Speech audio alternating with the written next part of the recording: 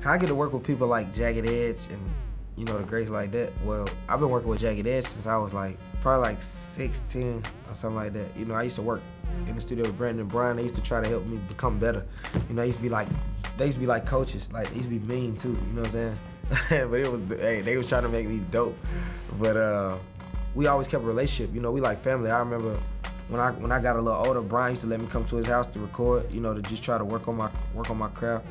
But when I had this record, I wrote the record in LA, and I was just like, Jagged Edge would be perfect. I sent it to Brian and Brandon, and they just jumped on the record, and we're getting LaTocha Scott of Escape on the record.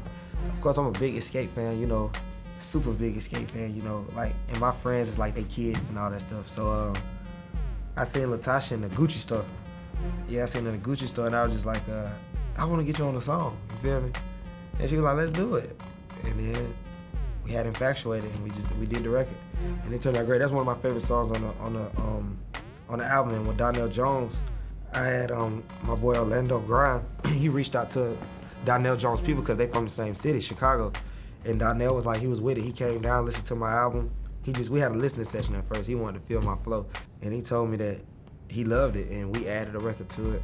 You know, I talk to him all the time, so building a relationship with him, you know, a lot of the greats, they always tell me, like, that they could see it in me, they could feel me, you know, they like, with a lot of times with a lot of singers, they're like, I like it, but I can't feel it.